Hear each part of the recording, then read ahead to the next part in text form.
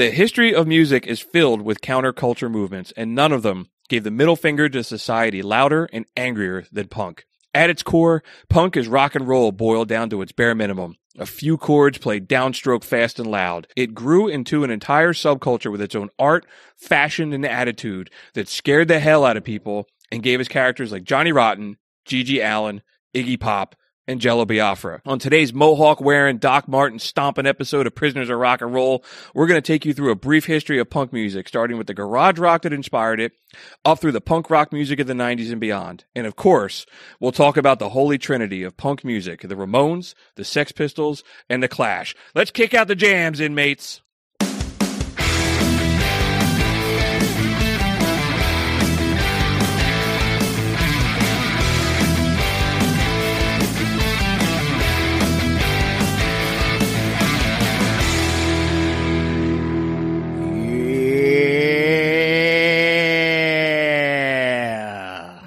What's up, everybody? Welcome to the Prisoners of Rock and Roll, Episode 9. I am your host, Bruce Ramone, and I am here with Ryan Ramone and Doug Ramone. Oi, oi, oi.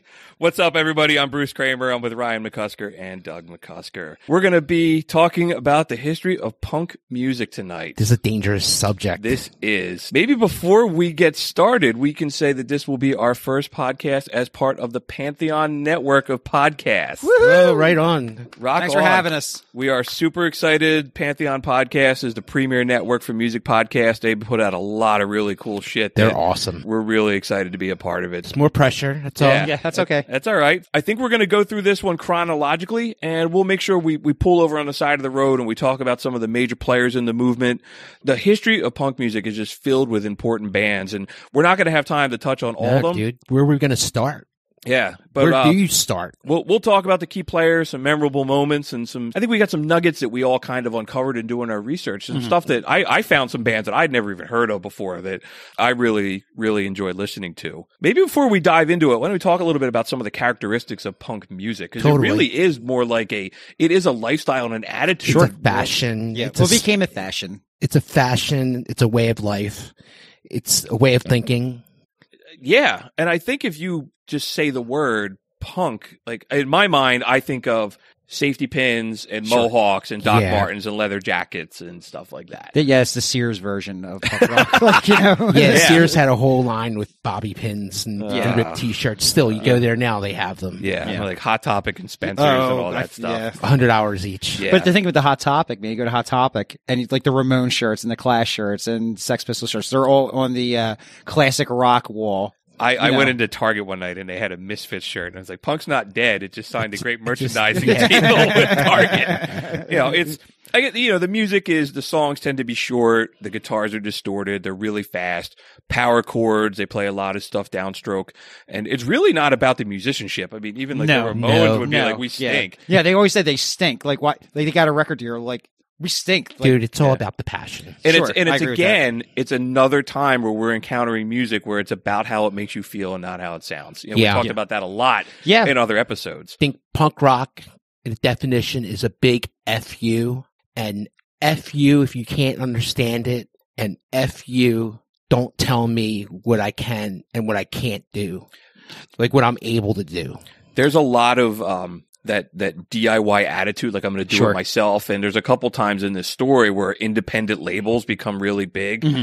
And also the I'm a punk and you're not. You're a poser. You're a sellout. You hear that that comes up all the time. My whole life. Yeah. The one-ups. Yeah, posers. Also, I really interesting, weird stage names are a big part of punk music. Sure. And I know all kinds of musicians use everybody from Freddie Mercury to Lady Gaga, but you don't have musicians like Rat Scabies and Sid Vicious and Johnny Rotten and Pat Smear in pop music. Yeah. Or even like Joe Strummer. You know what I mean? Like Joe Strummer, he came up with the name because he strummed his guitar and he did it well. He played the ukulele. He grew up playing. He did. His mom gave him a ukulele, and that's how he became Joe Strummer. And the last note I have on what makes punk is also making fun of pop culture. Totally. Silly versions of pop or popular songs kind of become a big thing. Like, the Ramones covered the Spider-Man theme. Yeah. There's a couple other of those out through this story.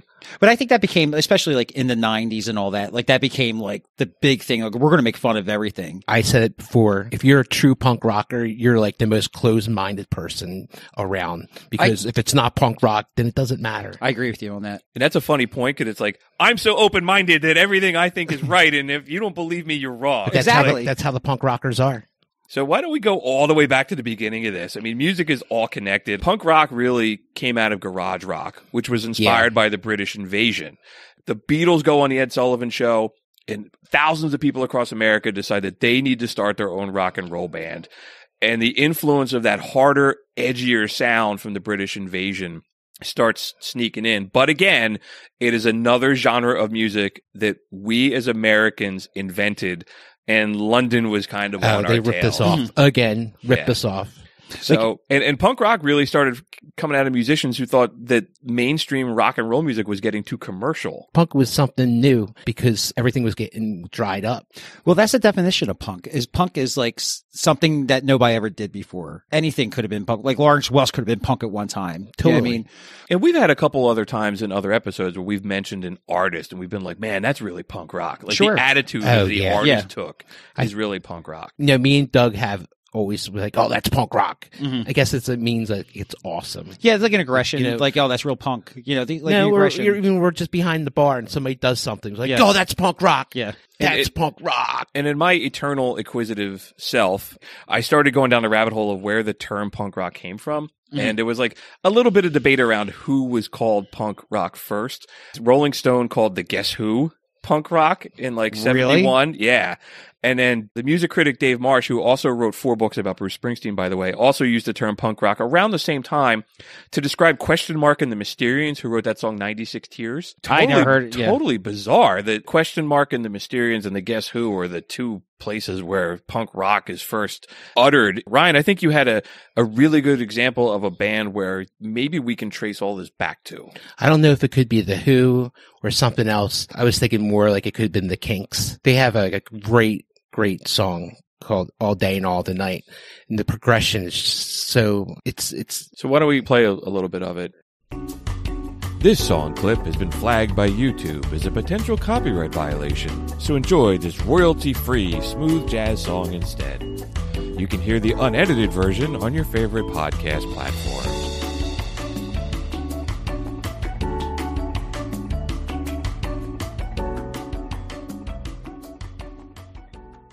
What a great song. You know, they were really influenced by the Kingsmen, Louie Louie. You know, we can go back of where punk rock really came from. The Davy Brothers were really influenced by American music. And I was just actually listening to that song when you guys were doing the movie soundtrack episode. And I heard Louie Louie and listened to your came out like, man, this is like really, really different. And I wonder what the influence of that song was to other acts. And then the Kinks came along and started really using that aggressive sound. It's really that distorted guitar that not a lot of other bands were doing. Everybody was getting to a trend. Let's get a little bit more crunchy. Yeah, that crunchy is a great adjective, and that winds up becoming like a signature sound of punk music moving forward. And I love that you use them as an example, because we were talking in our episode about Sun Records about distorted guitar and how the Kinks were inspired by that, and now it's taking it and moving it forward into punk music. Yeah. Like Dave Davies, he like sliced his amplifier with a razor blade. And at that time, I don't think a lot of people were really familiar with Rocket 88 and all that.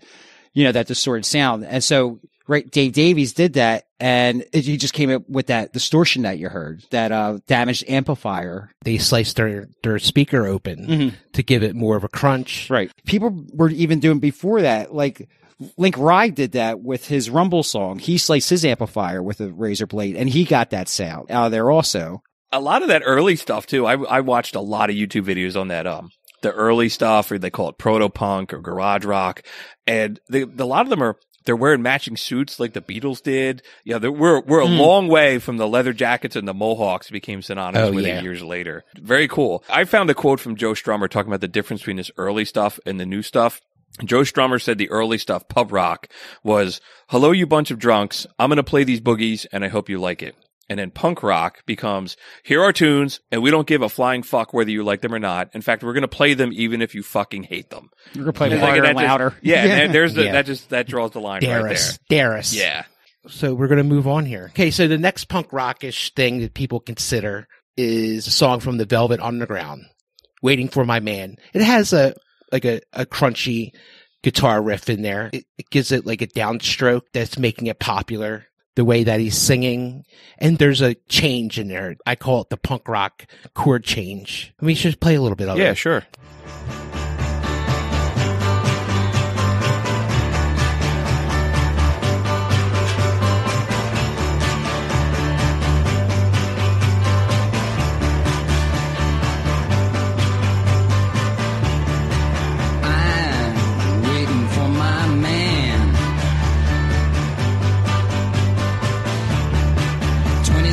In my hand. Didn't the Velvet Underground start as like an art project? Yeah, Andy Warhol started. So yeah. I was just always curious where Andy Warhol fell into that. I don't know. Maybe it was the drugs.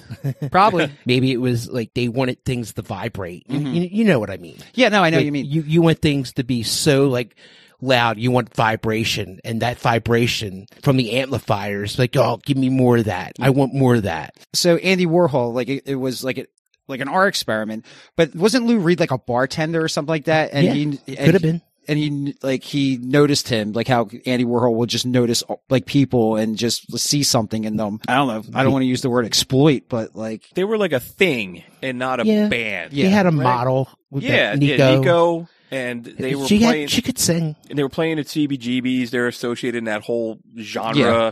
They put that album out, and they did another one like a year later, White Light, White Heat, which was a great album. Which is where Social Distortion got the idea for White Light, White Heat, White Trash. And he's singing about like drugs and transvestites, New York City, crappy New York, and which I love. Crappy New York is the greatest. You love that saxophone sound associated with New York. I remember walking down the street. That second album has a song on it, Sister Ray, that is 17 and a half minutes long. Sure. The Ramones' first album is 29 minutes long. So it's like where we go with all this. They're a great, important part of the story. We could do a whole episode on Velvet Underground. They're a great band. Doug, what do you know about the MC5? Well, the MC5 were a bunch of interesting characters, to say the least. I guess they would be the Rage Against the Machine of their time. Totally. They came out of Michigan, Park, Michigan, and they are considered one of the most important and influential hard rock, punk rock American bands of all time. They had a huge local following, drawing an audience of 1,000 or more even before they were even signed. And they would open for like Janis Joplin and what are they called? Big Brother. And Holding Company. Holding Company. And they also opened up for Cream. And they got blown off they blew Cream like right off the stage. They actually cut their set short. Dude, they were anarchists. They were, dude. I was looking at them this week, and they were trying to start a movement like the Black Panthers, and they were calling themselves the White Panthers. Well, there was a group that was associated with the Black Panthers. So in the 60s, and like the Black Panthers were looking for more support, or people of white color how could we support you? Well, become the White Panthers. Yeah. So what happened, they were sharing a house with the White Panthers. So there was a bombing of a CIA building, and they were sharing a house with the White Panthers. So they got brought in. Like nothing happened to them or anything like that. But they're a bunch of lunatics. They were anarchists, man. They were totally playing in Chicago during the riots. Yeah. Like they were like the background soundtrack. They were like the band that was playing in the park when all the Chicagoans for the protest for was it the Democratic convention? Let's play a little bit of Kick Out the Jams. This album was actually banned.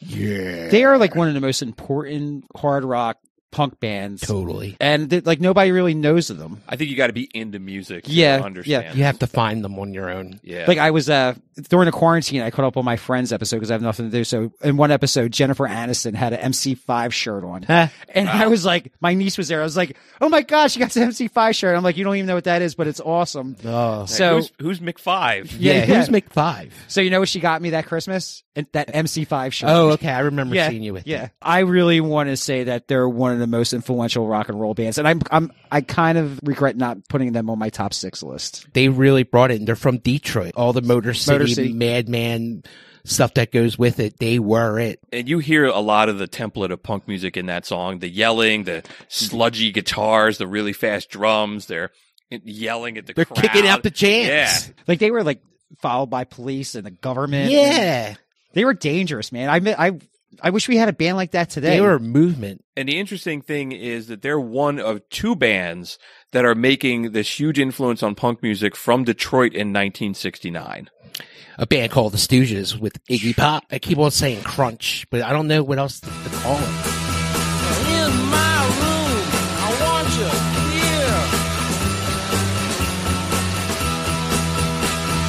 Now we're gonna be face to face,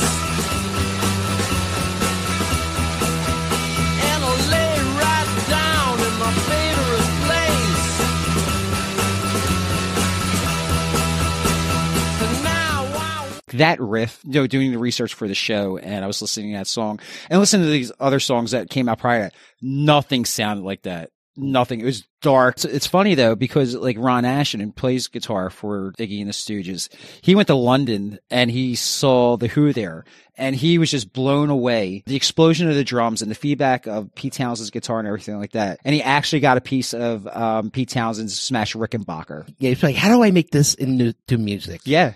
And then he came home and, hooked up with Iggy. And at that time, like Iggy was just at home, just figuring music, and he would just be in bed, like pull the sheets over his head and just listen to You Really Got Me by the Kinks. I was just watching their documentary. They have a great documentary. I seen it. Yeah, it's awesome. And he said when he was a kid, he went on a tour of one of the car factories, and he said he came to a machine that was just like going like in rhythm, like one at a time. And he was a little kid, and he's like, how do I want to make that sound. I want to like put something to that. And I think that's his music. Iggy's a madman. When you see him on stage, like he mutilated himself, dude, on stage. Like you got to think about where your mind is at that stage, where you're going to literally start cutting yourself up on stage. Dude, he was putting peanut butter on himself. Yeah, he was. He was he was like surfing. He invented the crowd surfing. Yeah. I always thought that was funny that he was the first one to do the crowd surfing before there was even a name for it. No, it was. And he's all bloody with peanut butter on him, and he's slipping all over the place. He didn't care, man. Dude, I don't think anybody at the show cared. Like, he was living through the music. He was a madman, and he's one of those larger than life characters that there's a ton of them in this story that we're going to talk about. Yeah, I love them in Snow Day. Was he in Snow Day? He was in Snow Day. That's right on, man. Right on. Who you got next? A band that you wanted to talk about, a band called Death. Yeah, these guys, man, most people have never even heard of them, but they're funky, dude. Yeah, funky. Let's stay in Detroit. Death is a band, this is like 1974, so we're jumping ahead a little bit. It's 3 African-American brothers who were in a funk band. They saw the Who in concert, so it's and they decided to change their sound. Let me play a little bit and then I'll touch on it. This is some pretty wild stuff. What year is this? 74. Oh, yeah.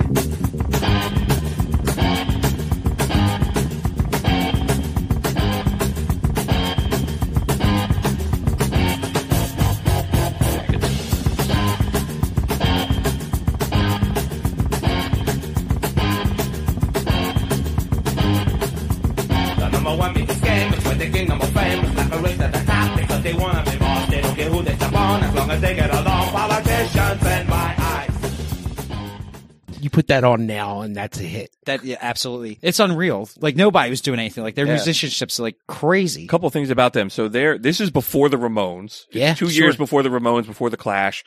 They're singing about politics in their music. So you think about bands like Rage Against the Machine and all that stuff in punk music.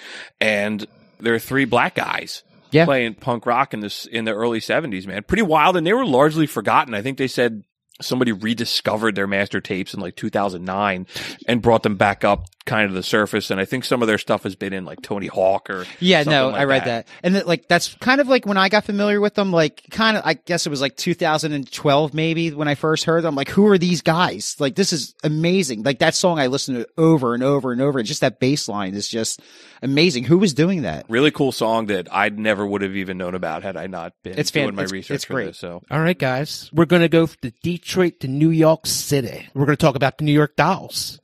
Great band. Great band. Great band. Lead singer David Johansen. Guitar god Johnny Thunders. Bassist Arthur Kane. And Sullivan, who just passed away. I just read that in the paper. That's a bummer. And Jerry Nolan. And they were basically drag queens playing this aggressive music. Once again, they were getting dressed up. Maybe they weren't drag queens. Well, there's like glam. Like, so at that point in time, how do you like separate glam the punk, or was it the same thing then? Punk wasn't even a thing yet. Yeah. It was just an aggression. Yeah. It didn't have a name. Yeah. So I guess everything was like glam. Those guys did everything first that made it popular in America, I think. Let's give them a listen. What do you want? Personality Crisis? Yeah. Do that one. Very cool.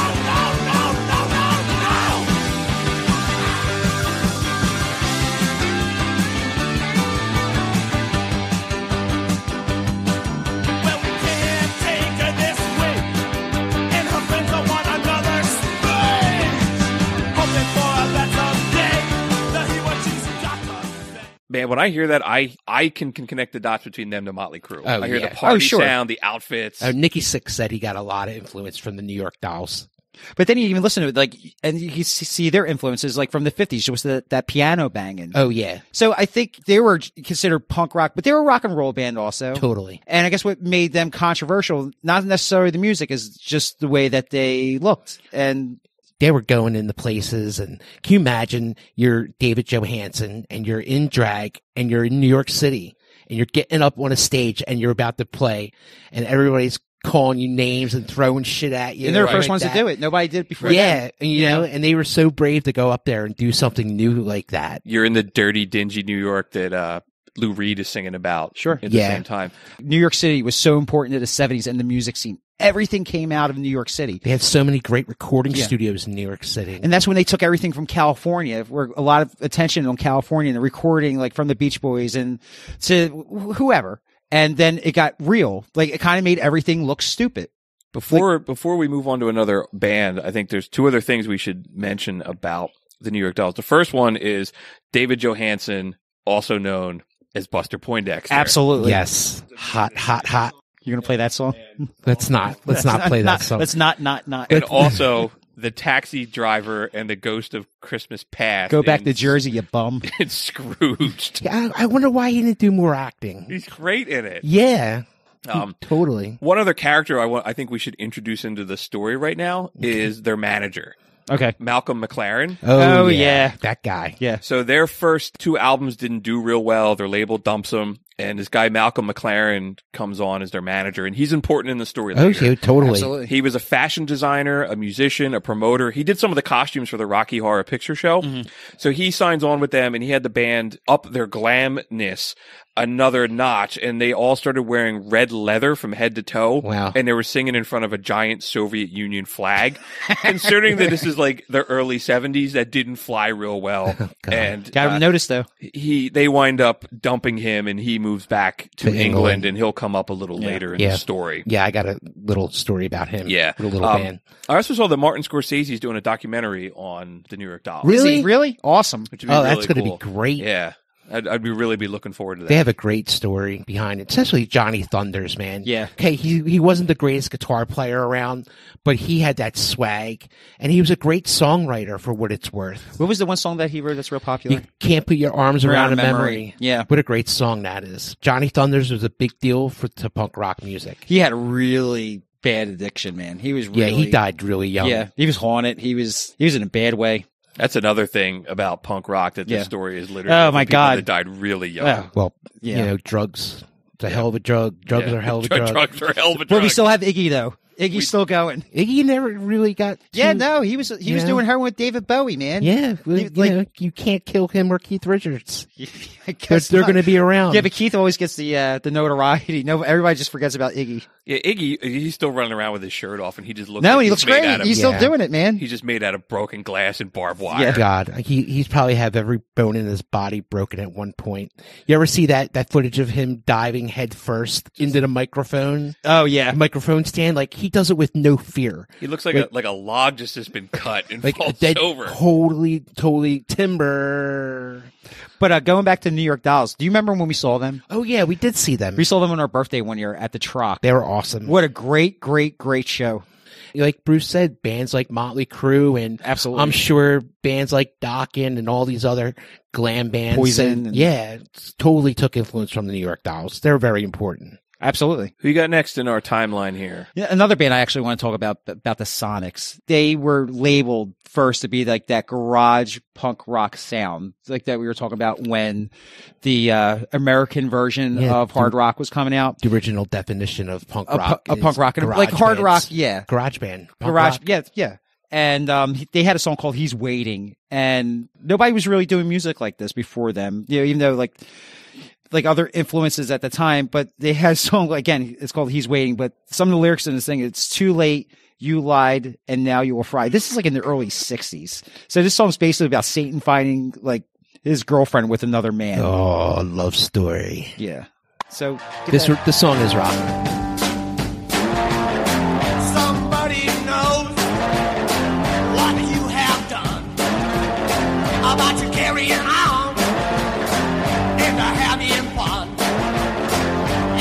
It was wrong, but you had to play. Now you're gonna learn that lying don't pay. It's too late.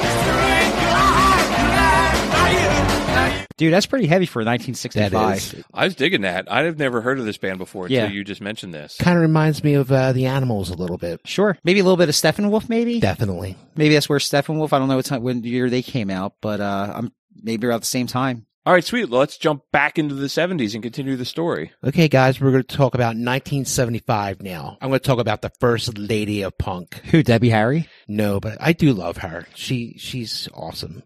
But no, we're going to talk about Patti Smith. She graduated from Deptford High over, if you're Jersey. Did she really? Yeah, she's definitely not from Jersey, but she graduated high school in Jersey. Kind of like me and you. We graduated high school in Jersey, but we're not from New Jersey. Yes. But she got out as fast as she could. So did we. She graduated.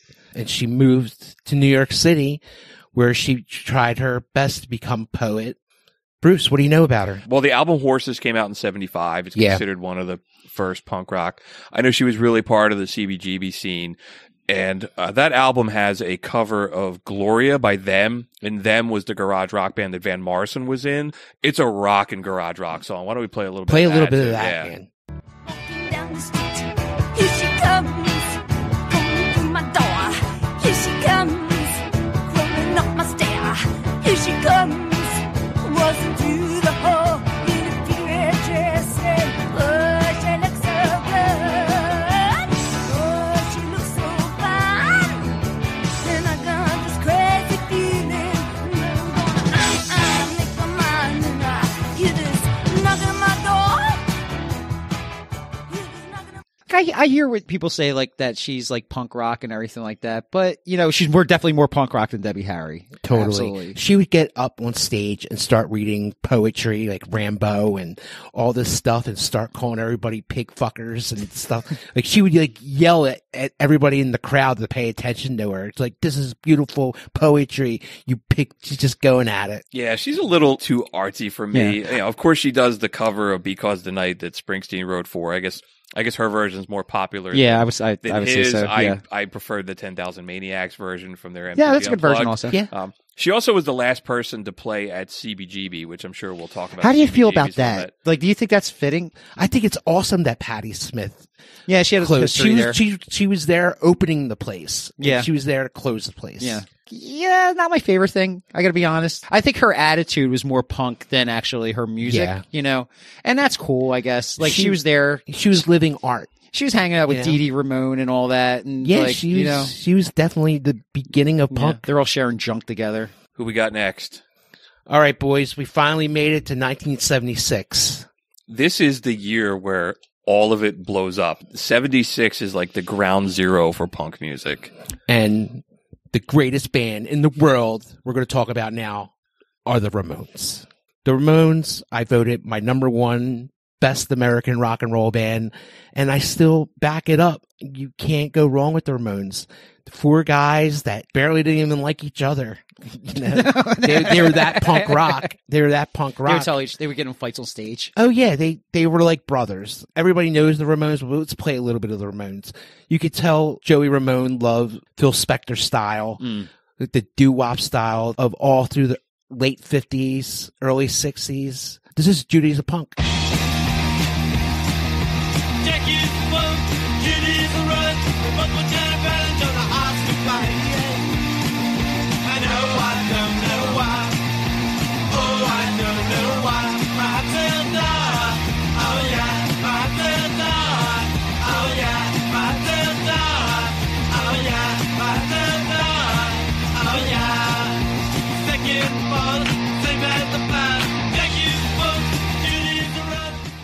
That song is still fresh. Totally. I heard it 1,000 times. I can hear it 1,000 times more.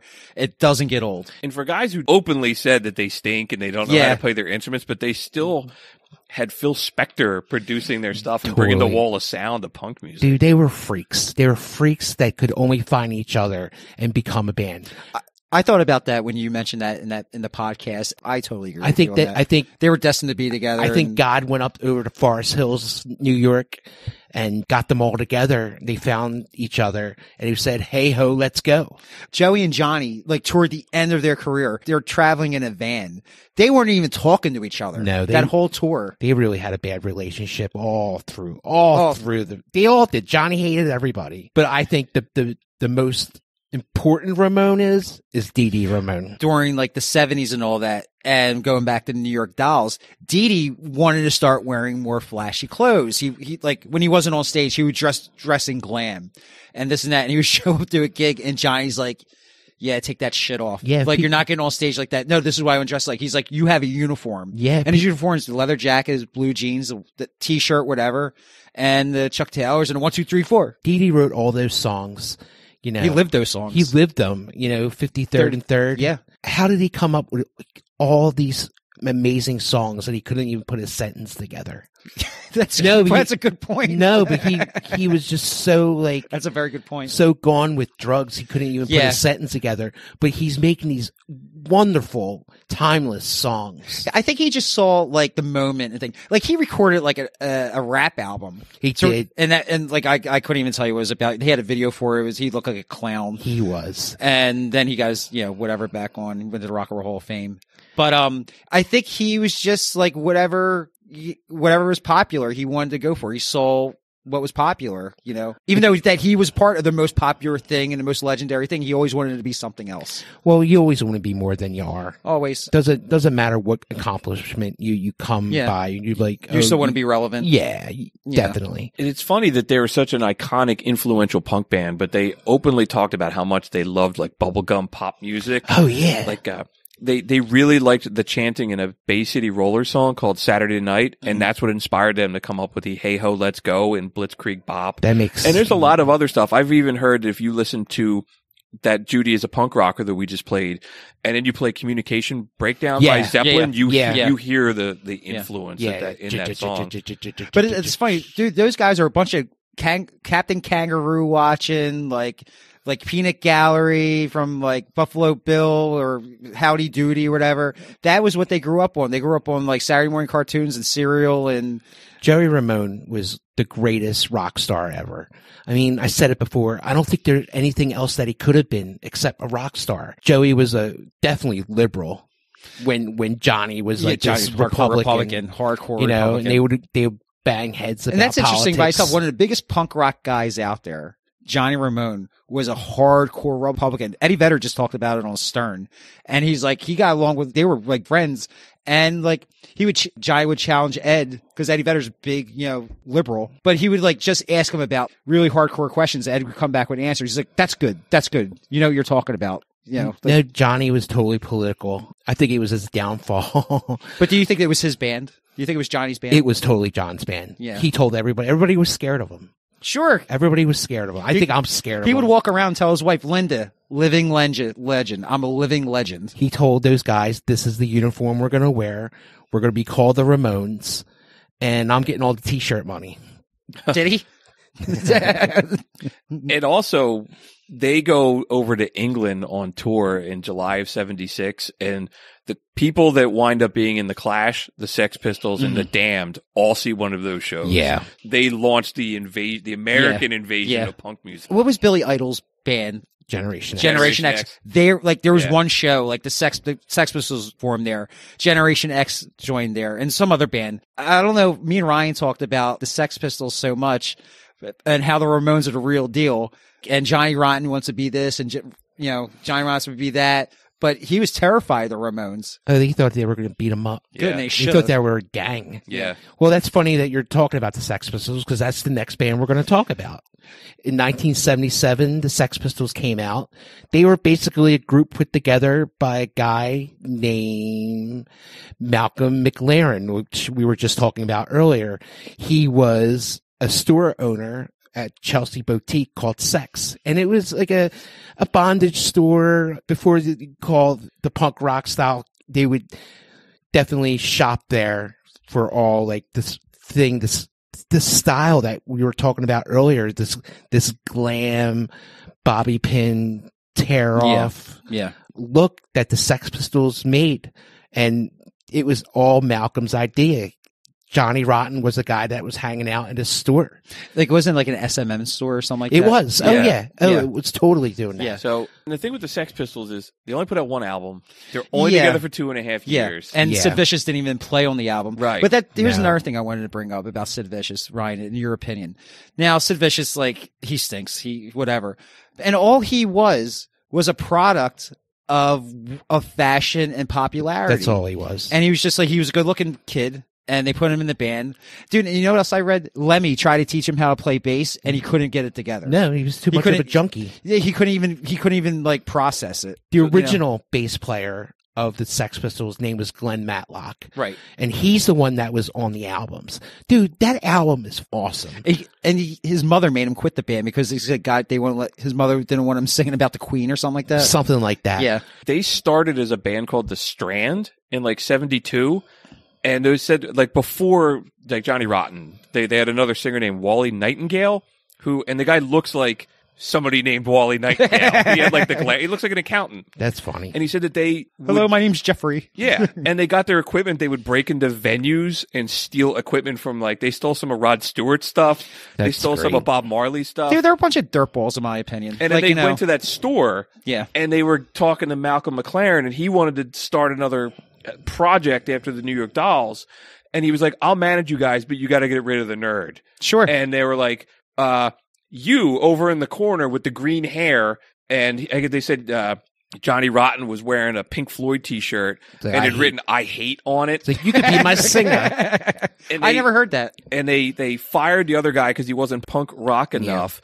And they had Johnny Lydon. They put Alice Cooper's "I'm 18" on the jukebox in the store and had him sing over it. And that's where they convinced him to come in. And Malcolm started calling him Johnny Rotten because his dental hygiene was so terrible. Yeah, they were basically a boy band put together by Malcolm. Yeah, a mutant version of a boy band. Let's talk about the most punk rock guy there is, though. Steve Jones. He's the guitar player for Sex. He's the real. He's punk the talent. rock. He's the whole talent though in that whole band. He definitely is the most punk rock guy because he didn't wear any makeup. He didn't wear anything. It was like his attitude. He would beat the shit out of you. Sure. He was definitely a tough guy. He was so tough he thought all the other guys were posers. He thought himself was a poser. I understand he probably comes from a working class background. Don't get me wrong. I have a lot of respect for the Sex Pistols, and I really do love the Sex Pistols. Like you said, they were put together by a manager. I think the downfall of punk was the thing that made it popular anyway, was the attitude and the outrageous fashion. And they're one of the first bands that starts the fighting on stage. Like their first gig, they opened for a band called Bazooka Joe, and they get in a fist fight on the stage.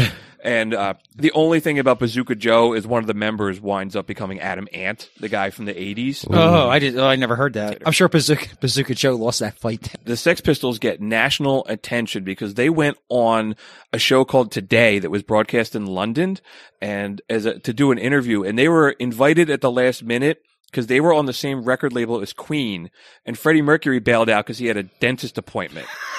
Go figure, Freddie Mercury had to go to a dentist. So they invite the Sex Pistols. They roll up with their entourage, and the host, Bill Grundy, gets drunk before the show, and he's being a jerk. Yeah. He's talking to the audience and talking about the band in the third person, even though they're sitting right next to him. And this is so weird. Susie Sue from Susie and the Banshees is sitting with the audience, and she goes like, "Hey, I've always wanted to meet you." And the guy goes like, "Oh, do you really? Well, we shall have to meet afterwards." And the band thinks he's hitting on her, and then it just spirals out of control. Let me he meant play just the clip. that then. What about you girls behind? Like your dad, isn't he, this geezer? Are you, Or your granddad? are you worried or are you just enjoying yourself? Enjoying myself. Are you? Yeah. That's what I thought you were doing. I always wanted to meet you. Did you really? Yeah. We'll meet afterwards, shall we? You dirty sod. You dirty old man. Well, keep going, Chick. Keep going. Go on, you've got another 5 seconds. Say something outrageous. You dirty bastard. Go on, again. You dirty fucker. What a clever boy. What a fucking rotter. Well, that's it for tonight. And that was broadcast in London, On the like BBC. live. Yeah. Like, Dude, I've seen that happen in this bar at like 1:30 in the morning. Like some old guy hitting on some like young girls. I've seen that happen where people just get agitated. And first of all, everybody in that show was on some kind of substance. they were all drunk or something. Or- Oh God! It was like an explosion ready to I don't know happen. how they got Steve Jones on there. He had the shirt on. He had boobs like totally out, and it was like not even blurred out or anything. The Daily Mirror, the big newspaper in London, the next day had a headline on the front page that said "The Filth and Fury." And that makes the Sex Pistols the villains, the bad guys. And it makes them household names. Play God Save the Queen. Let's let the people hear them a little bit. They don't know it. The fascist regime it made you a moron. Potential hate bomb. God save the Queen. She ain't no human being. There is no future in England's dreaming. Tell me so, I don't want you wanted. Tell me so, I don't want you need. There's no future. Yeah, I love it. I love the Sex Pistols, man. I was a teenager when I first heard the Sex Pistols, and I think the greatest thing about that recording is how it was recorded. You know, you're in the midst of groundbreaking recording studios and the way they mixed everything. If you listen to that album, it's really gritty. Sure. Like Yeah, it has a it's sound really to it. mixed Yeah. down. And I realized that when I first heard it, I was like, wow, this is a really shitty recording. But it's great though in its own way. But you learn as you go on to really appreciate that sound, what they were trying to go for. Sure. It was so original. I love Johnny Rotten. I think he is the most truthful person in music. Really? Yeah, I think he's an asshole. His lyrics are awesome. He wrote all those songs. And you know what's great about him? He's a great lyricist. And what he does is he doesn't let words rhyme. Yeah. If you listen to his songs, like Yeah. none of his words rhyme. Yeah. Like in like how the Ramones, Yeah. all their songs like rhyme and have like this Yeah. punk rock thing to it. Like how many years? Like 44 years, 45 years that album was released, but he's still riding off of that. Well, No, because it was that great. it was that great. It was that great. It's that groundbreaking. They put a lot of work into that album. I'm And sure they did. He's who I think of when I hear punk music. He's the dude that comes to my mind. Do you think Yeah. so? Nah. Yeah, that's for me. That's I hear who you. I think of. I hear you. Johnny Rotten is one of a kind. That whole attitude, like he invented that attitude. And I You know. hate that band gets situated with Sid Vicious. Yeah. Like Sid Vicious is the Sex Pistols on T-shirts and everything. He had nothing to do with the band. He's more popular than the band. Glenn Matlock did all the bass playing on that album. Yeah. And they had to throw Glenn Matlock out of the band because his hygiene was too good. And I heard his mom wouldn't let him sing songs about the Queen also. Yes, as we just heard, God Save the Queen. I love the lyric in there. It's later on. It says, "There's no future. There's no future in me." There's truth in that, though. Totally. In Especially the 70s. how old was he? Like when he did that, like 18, 19 years old. Yeah, there was no future for the. They weren't thinking forward. No, they all are squatters. They all come from nothing. The only thing they had was this movement of like bondage. Yeah, they were a gang, as you would say. Like the Ramones were a gang, but they were a different kind of a gang, I guess. They were definitely dangerous kids, though. Yeah, if they weren't doing that, they'd probably be knifing somebody in some alley, robbing them. They went through 3 record labels in a year and a half. Yeah, the EMI, right? Yeah, they were at EMI, and then they wrote a song about EMI. And they got thrown off at EMI, and then they went to A&M. And they signed with A&M on March 10th, and they were dropped on March 16th. Because they got drunk, trashed the offices, and Johnny Rotten threatened to murder one of the friends of one of the A&M executives. A&M had already printed 25,000 copies of God Save the Queen. I don't know if those are like, if you can find those. They're probably so items. much worth. They're probably worth a lot of money. And then they signed to Virgin Records, and a lot of the workers printing the records refused to. They were like, "We're not doing this. We're not making this album," because it was coming out right at the Queen's Silver Jubilee. And they did a tour, a boat thing, didn't they? They did a show during the Jubilee on a boat, because you can go out on a boat and be like on England's grounds. So you're pirating, basically. They went down the Thames past Parliament playing music, and they were Malcolm McLaren and a whole bunch of other people on the boat all got arrested. And the story is that song really was going to go to number 1, and the BBC was like, "Oh no, not." They blanked it out. They pulled it, and they put Rod Stewart as number 1. Oh. So it did make number 1, and they decided not to publish it as number 1. People have said that song was selling 2 to 1 to that whatever Rod Stewart song it was, but the BBC was like, "No way is that going to be number 1." But when they were that's hilarious. But when they were number 2, they put a blank spot. Oh, really? Yeah. So they totally just like shunned them all. Like, yeah. Okay. They're not giving them any credit whatsoever. And there's a Virgin record store that had one of their displays, like some of their stuff in the display. And the Virgin record store gets sued for obscenities. They start getting into fights. They have to start booking gigs under fake band names because venues won't sign them anymore. It was unbelievable. I never heard any of this. This is amazing. They would had such a bad reputation. They were like, "We just got to show up to these gigs, and they're going to tell us not to play, and we'll still get paid."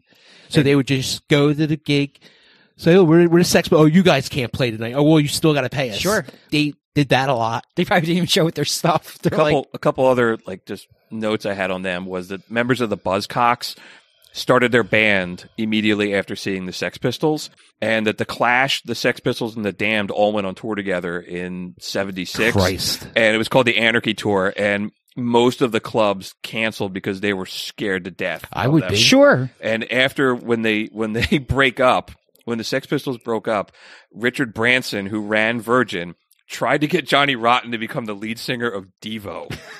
But Devo and Johnny Rotten both disagreed. Oh, yeah. Oh, definitely. Could you imagine that? Can you imagine? No. Johnny Rotten. No.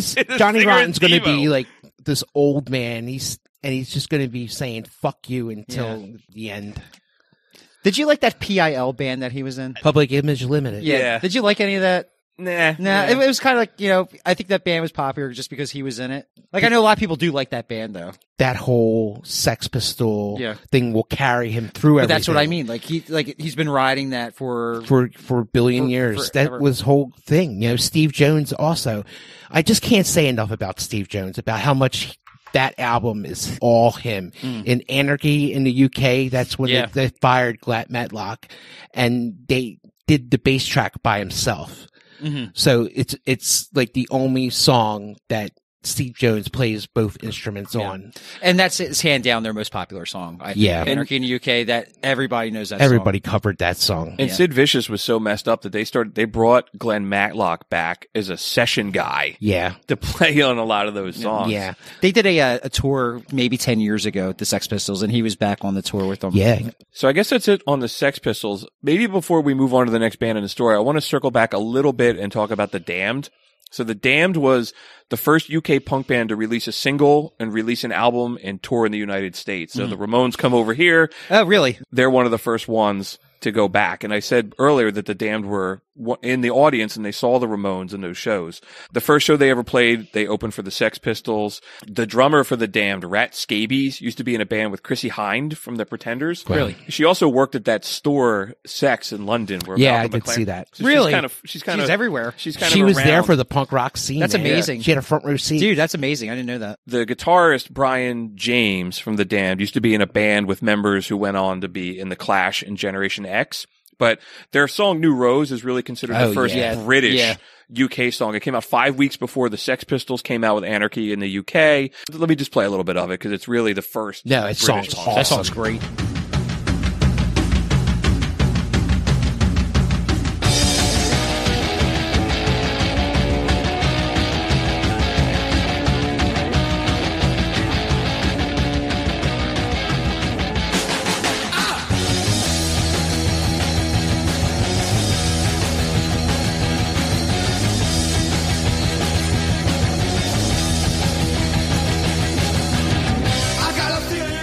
So that was it. I just wanted to make sure we mentioned them. They have an important role in this. They're the No, first, it's a great the first song. So let's continue on with the story. The next band that we were to talk about is the only band that matters, and that is The Clash. Do you like the Clash more than you like the Ramones? It's hard. I would definitely have to say, yeah. After doing all this research and revisiting music, I would have to say the Clash is more influential over me these days. The Clash, they were a way better band. Instead of doing the downstroke, they did the upstroke also, Sure. you know, which a lot of punk rockers didn't do. That's a great question too. It's like- No, it's because I thought about it. I remember when Joe Strummer died, and a good friend of ours was here with us, who we actually learned a lot of punk rock from our buddy Neil. And he came in, he's like, "How does Joe Strummer die?" Like, Yeah, I remember. you know, I remember it's like, and I thought about that. And I was like, I thought about that the other day. Like, how does Joe Strummer die? He was the king of punk rock. He was the smartest guy in punk rock. yeah. They were on another level than the Sex Pistols or the Ramones. They had these time signature things going on for them. There was a lot of reggae going on in their music. The influence was crazy. Now, Ryan, let me ask you a serious question about the Clash. Who is more important in the Clash, Joe Strummer or Mick Jones? Wow, it's like saying I know it's a like really saying hard Paul question. or John. I know. I was waiting all night to we can get Joe to the Strummer. Clash. Joe You think- Strummer. You think straight so? up. Straight up. Really? I don't know. Like Mick Jones, though. I don't know. Joe Strummer. He wrote like Oh no, he wrote some great songs too. dude, he sings on Train in Vain. Yeah. Like Mick Jones sings Train in Vain. He wrote like Lost in the Supermarket. He wrote Should I Stay or Should I Go? He sang Should I Stay or Should I Go? Yeah, You know what I mean? I think that he doesn't like Joe Strummer gets like the face of the Clash. dude, Joe Strummer sings fucking London Calling. I know. Pure at the end. Yeah, yeah. Pure at the end. But dude, Mick Jones was just as important to that band. no, you he know? was awesome. They were supposed to get back together before. And Joe died. yeah. Yeah. Can we play some of the Clash? Yeah, man. What do you want to hear? I will play the Clash anytime you want. Dude, all day long. I'm so bored with the USA. We could be doing an episode on Patsy Cline, and I would play the Clash.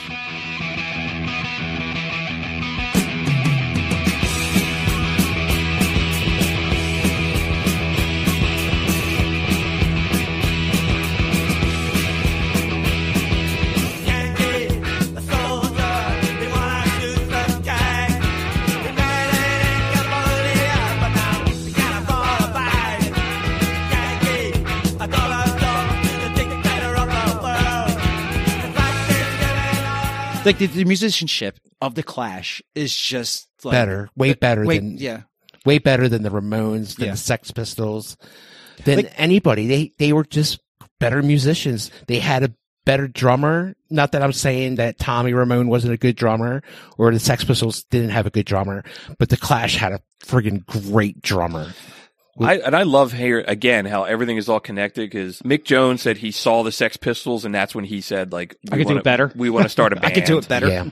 And one of the original members, Kevin Levine, he winds up being in Public Image Limited with Johnny Rotten after the Sex Pistols blow up. It's just I love that how it's all connected. Like I like how the Sex Pistols just paved the way. Like they did. They did. I'll admit it. You know, the Sex Pistols just made punk like a household name. Fashionable. Like I said, the Sex Pistols was one of the greatest things that happened to punk rock, but also one of the worst things because punk rock became spitting on, being thrown up on, being grossed out on. Like that's what the Sex Pistols were all about. Like their fans would come up and blow snot rockets all over the place. They'd be like really fucking gross, and that's what punk rock got considered for so long. Well, it's a shame like bands like the Ramones were like this clean cut band. At the end of the day, sure. You know, at the end of the, compared to the safety pins and the tear rip shirts, you know, I think that English version of punk rock ruined punk rock. Well, it's funny, like, you know, with the spitting and this and that and da-da-da at the shows. Dude, Joe Strummer got hepatitis for somebody spitting a loogie in his mouth. Yeah. You know, he got hepatitis from that. Not to gross anybody out. But, Joe Strummer, like, you know, his father was like a member of the most excellent order of the British Empire, which basically makes him a knight. So then he went to boarding school and he barely saw his parents for the next 7 years. Yeah. Then he got out, he's like, you know what? You guys left me here. Yeah. I'm going to go off and do my own thing. But, you know, it's really a shame about he had an older brother named David. And he went to boarding school also, and he was just haunted, and he committed suicide when he was 20 years old. Yeah, it's like really sad. So you think about where that all comes through with Strummer, with him being a songwriter and an artist. Definitely crazy. They were the only band that matters. I mean, Christ, I got a poster of London Calling in the bar. Like one of Strummer's major influences, he said he never played music. It wasn't for the Beach Boys. So, like, his influences, like, strand from all over the place. It's in this music. Yeah, you hear it the reggae, the rockabilly, ska music. Like, the Ramones were very limited on what they could do. The Sex Pistols, they only had one album in them, and that was the end of it. But they were limited. There was no limit with the Clash. They had off-tempo. Yeah. They had all kinds of different kind of music that they were into besides punk rock. And you hear it in their music. Like, one of the greatest things, and I know, Ryan, you really love the story, is that they came to New York City and they hired all this graffiti artists to do a big mural with them. Where their stage for Madison Square Garden, right? What actually it was, the Clash were set to play in a club in Times Square. And the club outsold the venue 1 billion times over. So let's say the Clash agreed to do 5 shows.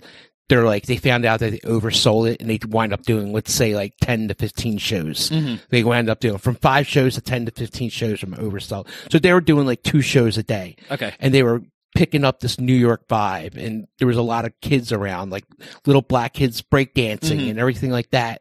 And he saw the art kind of thing. And the kids start hanging out with them while they're on the street. Mm-hmm. And so they all start graffitiing and they pulled out this huge banner that says the Clash that like basically the neighborhood kids made up for them because they did such a long standing at the club. Anybody can give the Ramones a run for their money is the Clash. And I think do you think the Ramones knew that? I think the Ramones knew that they were better musicians. But they just did what they did and they did what they're they not did. the Ramones either, dude. No, that's true. No, absolutely. They're the Clash is like the only band that matters, but dude, you're not the Ramones. No, you can't be I agree. Yeah. I agree. I thought it was interesting with the Clash too. So like they got a pretty big record deal before they even put an album out. They got £100,000 from CBS Records in '77. They hadn't even put out an album. They'd only played like 30 shows and people immediately start calling them sellouts. And I found a clip, this old British punk magazine called Sniff and Glue that said punk music has died the day the Clash signed with CBS Records. That's ridiculous. So that's again the punks turning on themselves. Yeah, you're a sellout, you're a poser. Dude, that's the whole thing. That's all they do is turn on each other. And I agree, they're one of the greatest bands of all time. They are. Yeah. Absolutely love the Clash. One other band I actually want to. Are we done talking about the Clash? Are we good? Or we can keep on going for hours and hours and talk about the Clash, but we're not going to do that. We're going to move on. Yeah. Okay. One band I want to talk about before we take our break is this band from Ireland called Stiff Little Fingers. They're considered the Clash of Ireland. They are awesome band. They are an amazing band. I think the first time I ever heard them, me and Ryan went to go see Dropkick, and they opened up for Dropkick, and they just me and Ryan were standing there like, what is They this? blew it away. They blew man. it. Bruce, can you play the song Suspect Device? Yeah.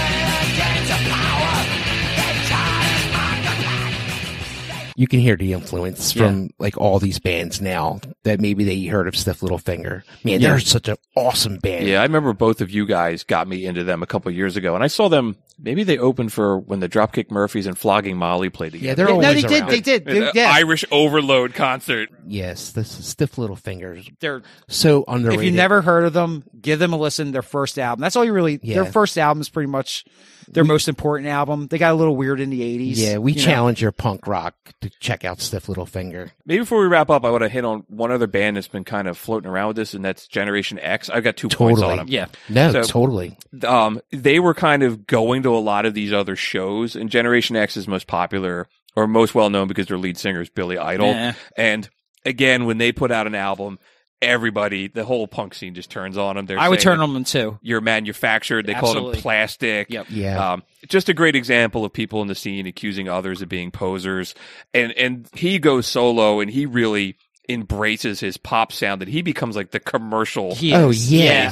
I never considered him to be punk ever. His haircut was punk. Yeah, That's his about it. haircut, the leather jacket. He's got a great personality for it. Like, you know what I mean? Great rock and roll. Yeah, the sneering. Yeah. But he was on the cover of Rolling Stone like the 80s. Yeah. No Yeah. shirt on. Yeah, and stuff. he's pop. So he's punk in pop. he's in the story, and Yeah. punk music No, does go yeah. very pop. And that's but, cool, You yeah. know, You know, he was basically the Blink 182 Of that time. Of that of the time. late 70s. When the record companies were putting bands together. yeah. It's like the grunge thing. Like, oh, you're from Seattle? Awesome. Yeah. Like, Yeah. yeah. So I think that's all the main players of the founding of punk music. So why don't we take a little commercial break?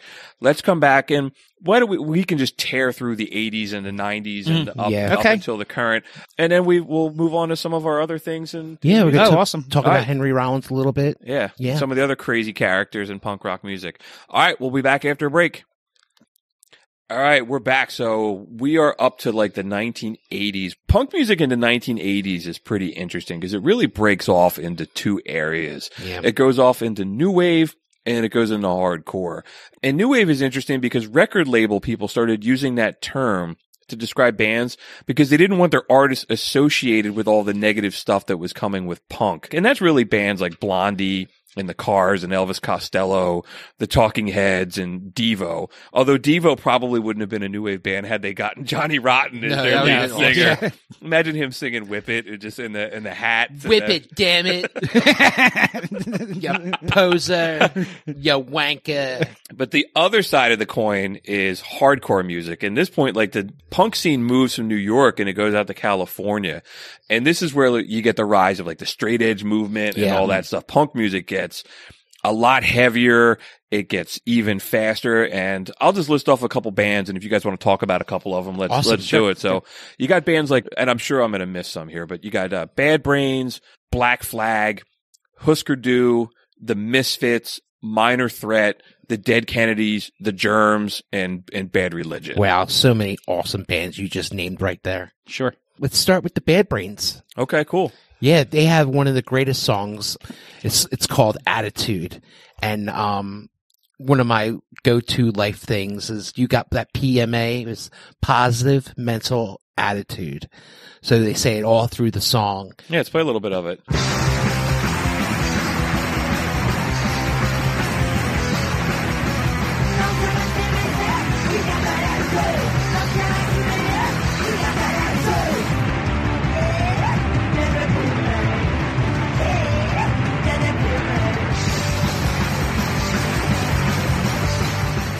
Love it. Like, you know what's great about Bad Brains? They started as a jazz fusion band. And these guys are like really, really talented musicians. And if you don't know who the Bad Brains are, they're a bunch of black guys. That's true. And they never, ever liked that they were considered punk rock. They didn't like the label to their thing. I don't think they are punk rock.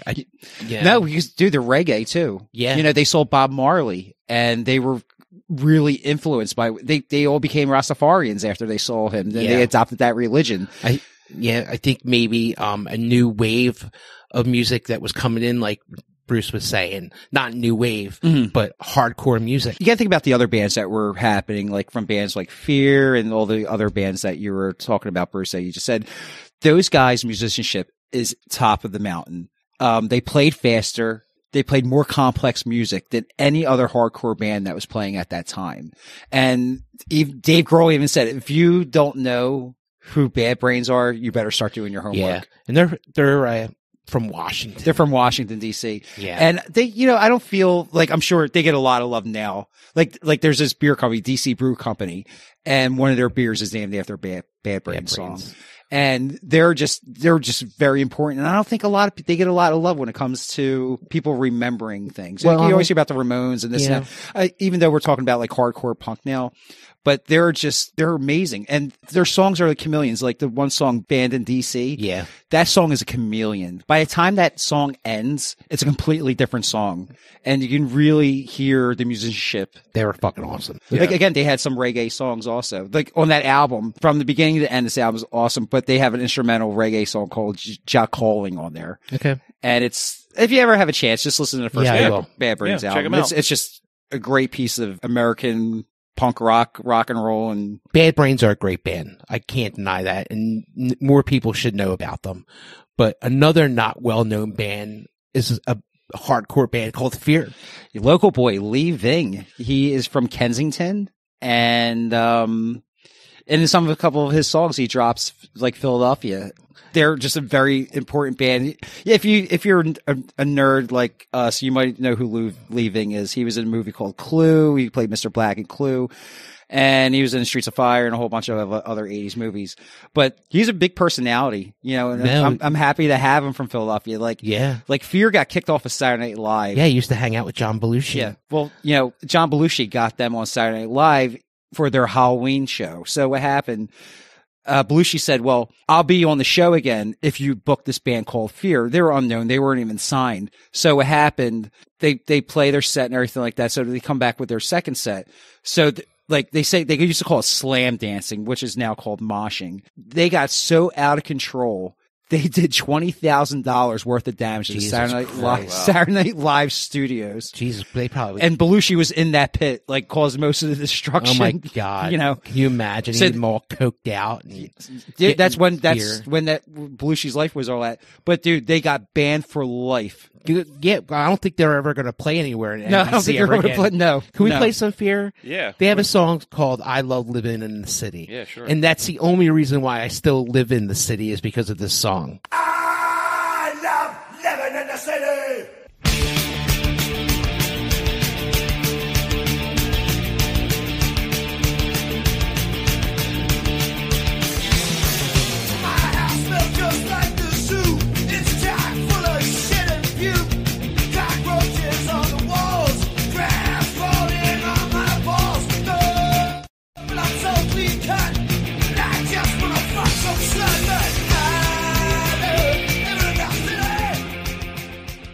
Like, that's a great song. But, like, another big song to us growing up was I Don't Care About You. Yeah, we discovered that on that Guns N' Roses spaghetti incident. Yeah. And we listened to that song over. What does he say? I'm from Philadelphia and this and that. I'm from South Street, Philadelphia. Yeah. And, like, another song they have is, well, Let's Call the War and Beef Bologna. They were definitely ones with lyrics. Yeah. But their first album is just simply called The Record. Like, their record is called The Record. That's just another band that's not really, I feel, that's remembered too much. Yeah, well, you know, a lot of bands come and go, and, you know, that's why we have shows to talk about. How about we talk about the Dead Kennedys? Yeah, the Dead Kennedys, man, they're an interesting band. Incredibly political, wrote a lot of stuff. Their music is really fast. Their lead singer, Jello Biafra, kind of has had he's fucking awesome, that dude. He's had a kind of a second career around being like a spoken word artist. He's not the most famous person in this whole story about punk music that becomes a spoken word artist, and we'll get to Henry Rollins in a couple minutes, but yeah, he's really interesting dude. Let's play a little bit of Hollywood in Cambodia. Yeah.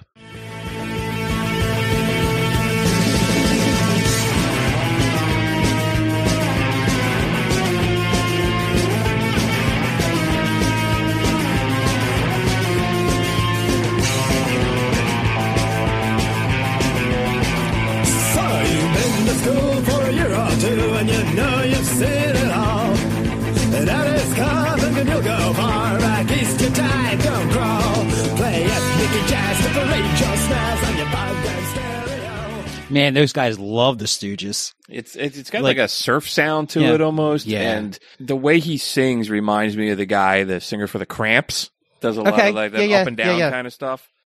I don't know. But you can see you can hear their influence. Like I said, like they love the Stooges. Like you could totally hear that influence in their music. Yeah. You know, I'm not I'm not the biggest fan of the Dead Kennedys, and I can't honestly say I can talk educationally about their music. But I like him. I like him. Jello. Jello's the man. Yeah. Yeah. I agree. I don't know a ton about them. Definitely worth mentioning. Definitely worth mentioning. Definitely worth mentioning in this story. Who else you got? Another band that gets no love because I guess they weren't around very long. It was a band called The Germs. They were from L.A. and Pat Smear was in that band. Guy from Nirvana. And Foo Fighters. And the Foo Fighters, absolutely. But their lead singer, Darby Crash, he was like the original hardcore guy. He died really young. If you ever seen Western Civilization Part 1, he's on the cover of it. Oh, okay. Yeah. He's like laying on the floor. Mm-hmm. His idea was, I have to get so fucked up that that's how I'm going to perform. Like, I write my songs fucked up. I'm going to get fucked up, and that's how I'm going to sing my songs. So he'd get up there and just, they didn't go very far. I guess he died young. He died really young. He said he would come up and he would be singing, but he wouldn't be singing into the microphone. He didn't even know what the microphone was. He was so fucked up. You could see it in the Western Civilization. It's just like he was just like you said, he's like singing in the microphone, but the microphone wasn't in front of him. He'd be laying on the floor and he couldn't get up. A very like Jim Morrison kind of thing. Like, I got to get fucked up to perform. Yeah. I hate that. I hate when people say, "Oh, I got to drink before I play a gig," or whatever. That's bullshit. He was a really troubled guy, and I guess near the end of his life, he just flat out told Pat Smear that he was doing shows to make enough money so he could buy enough heroin to overdose and kill himself. Yeah. Sounds like punk rock to me. And at his final show, he told the audience, like, "You'll never see me on stage again." Yeah, really. And then he overdosed 4 days later. No kidding. His death was largely overshadowed because he died the day before John Lennon was murdered. Really? And they say that his death is really where the hardcore scene starts to fall apart. And there's always some rumor that he wrote "Here Lies Darby Crash" on the wall as he was dying. And some people say that's urban legend. No, but I'm it's sure like, somebody that punk rock and so heroin out and never did any heroin, I can't tell you. I doubt you could do anything. Like, yeah, it's let's just play a little bit from them. I don't know a whole lot about their music Germs, either. Man. Yeah, play the Germs.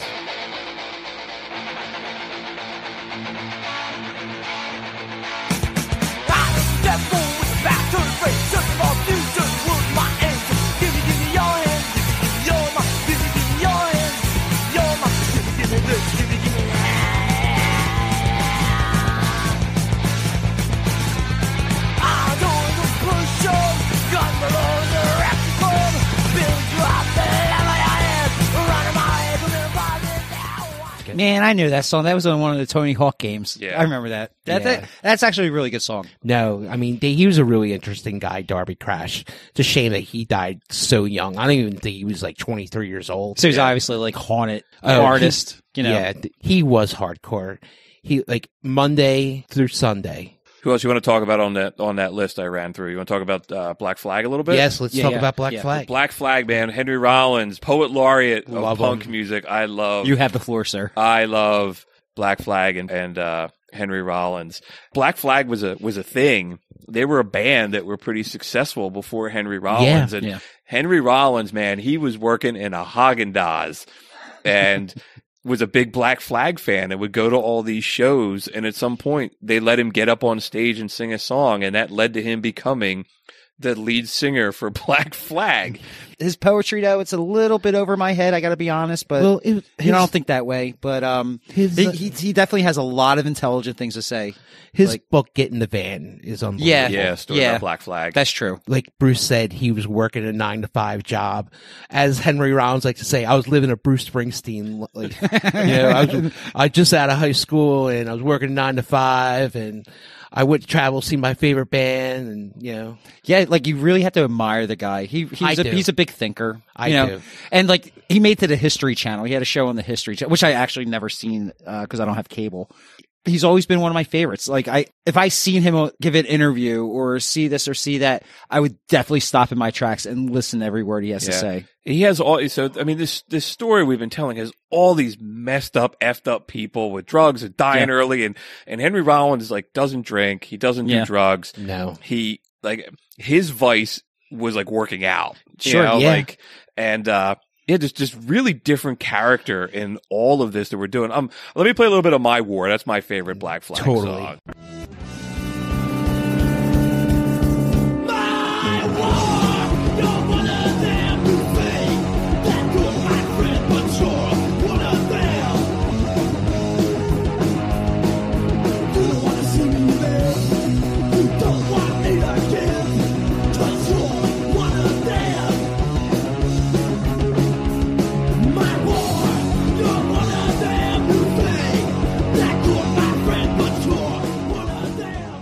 Man, Henry, he's great. He's just so angry. He admits it. He admits it. He's like, I'm angry.